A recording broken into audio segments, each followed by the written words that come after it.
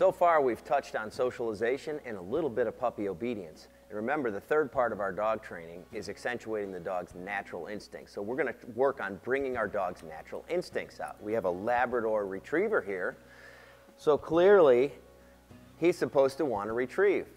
So we're going to try to bring our dog's natural instincts out. So when you're going to start doing your retrieving, you've got a little 8-week-old puppy. Their mouth is only so big. So you're going to have to find an object that they can easily pursue and pick up. There are several different objects that you can use to get started, one of which is just a knotted up white sock.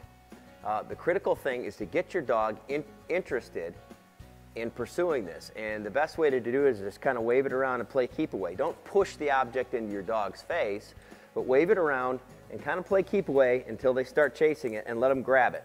Once they grab it, praise them. Don't take it right away out of their mouth. Good dog. Let them know it's what you want them to do. And once they're confidently taking it out of your hand, then you can start throwing it.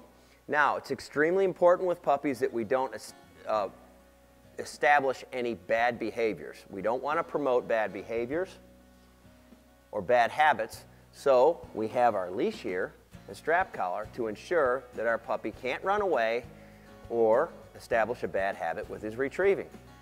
That's one way we can use our leash to bring him back, or in the house we can actually throw the retrieving object down a hallway, positioning ourselves in the open end of the hallway and blocking it, and throwing the bumper or sock down to the other end, the close end.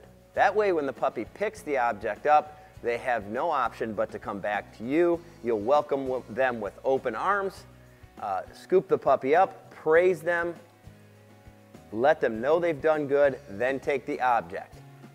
Let's talk about how many retrieves to do.